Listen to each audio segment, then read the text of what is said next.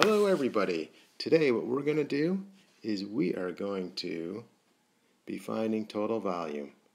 Now as you know, to find volume of a rectangular prism, we multiply length times width times height. Or we multiply base times height.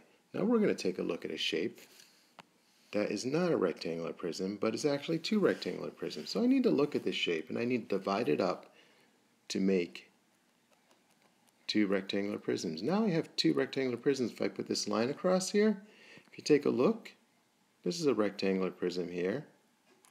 Okay, we got our length and width, and the height goes down. And this is another rectangular prism. And we have our length and width and height right here. So now we are going to solve for volume for these two and then just add them up. So if we look at the bottom one, we see that we have a length of 5 and a width of 3 and a height of 2. So I'm just going to multiply 5 times 3 times 2. 5 times 3 is 15. 15 times 2 is 30. So that's going to equal 30.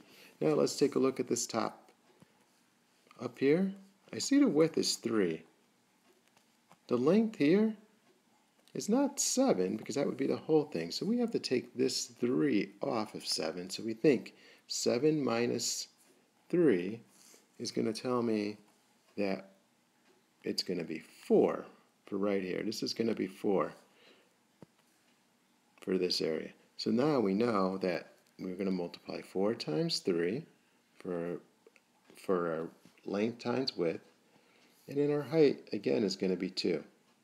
So if we do that, we have 4 times 3 is 12. 12 times 2 is 24.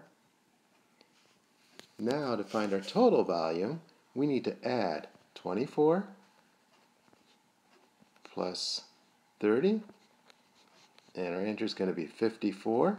And we have to always label it. So volume here equals 54. And these are in centimeters, so it's going to be centimeters cubed. And we always have to remember with volume, we have to label it cubed. Okay, so now you have a couple to practice. Good luck on it, and don't forget to look back at the video if you need some help. Thanks.